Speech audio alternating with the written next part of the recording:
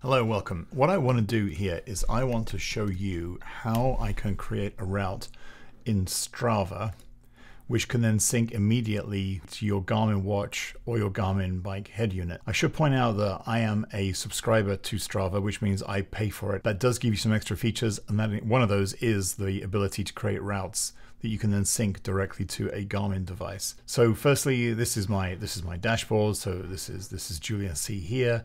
It's Monday and it's Monday morning. It's a rest morning, so I haven't run. I am currently at 520 miles out of my self-determined target of 1,000 miles for the year, so a little bit behind where I should be. On cycling, same thing. I haven't done anything so far this week, but I'm on 1,631 miles out of 2,500 for the year.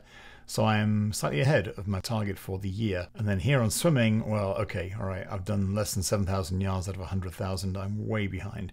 There is a story behind that, but that's not really for this video. So if I come up to the top here and I'm going to go to explore, we're going to go here to create a route. In my case, I don't live in Cleveland anymore. I haven't done for a few years, but I used to do an awful lot of working out in Cleveland, and Strava still takes me to Cleveland every time I come in. If you don't know Cleveland, there is an awesome Metro Park system, which kind of starts here through Rocky River, Fairview, all the way down here through Berea, right through then to Brecksville, and then it continues into Peninsula and some other areas. But if you want to be doing 100+ mile cycle rides, or long runs, or just some hiking, it's a phenomenal place to do that sort of thing and to train. I'm going to focus on this area here. This is some mountain bike tracks, which we're just going to make up a fictitious run route. So just to come on the routing preferences, I'm going to do a run. I could do a ride, or I could do a hike. I'm going to use here the global heat map. This simply means that where you see these darker blue lines, that's more people are actually using that route to run on. And if there is no line at all, very few people are actually running on that who are also using Strava.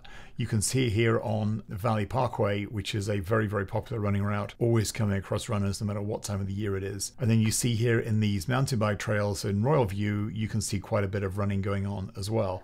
I can also turn on here my personal heat map. I don't think I ever ran around Royal View. No, I didn't. But you can see I did a lot of running along Valley Parkway here. This was part of Ironman training over many, many years. Okay, I'm going to start a route, and as it says here, I'm going to click to start route. So I'm going to click and start it here. That's my starting point.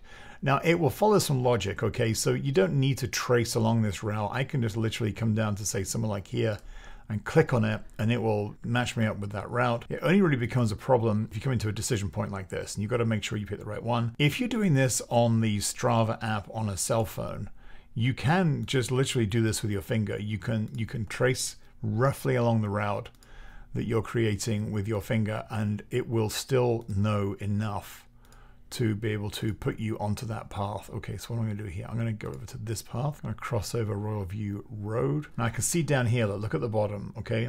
It's currently at 6.7 miles or thereabouts. I'm going to click end here, and there we go. So now we're at 6.8 miles, still 466 feet of elevation. Now if I now save this route, Royal View test route, let's just call it that, okay? Because it's one of my routes and because I'm a subscriber to Strava, as I save this, it's going to immediately link it to Garmin Connect, which means it's very easy for them to then sync to my watch. This is the route here, this is the elevation map. There are 3 segments that I'll be doing if I was to do this run.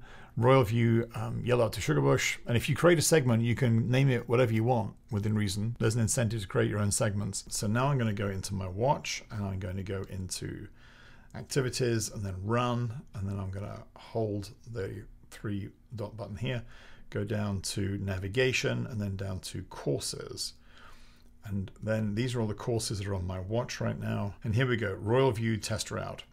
So if I select that, and it will load it up. So what that will do is that will give me, to some extent, turn-by-turn directions. It will beep, and it will cause a vibration on my wrist because I've set it up to vibrate on my wrist to let me know when I'm coming up to a turn point.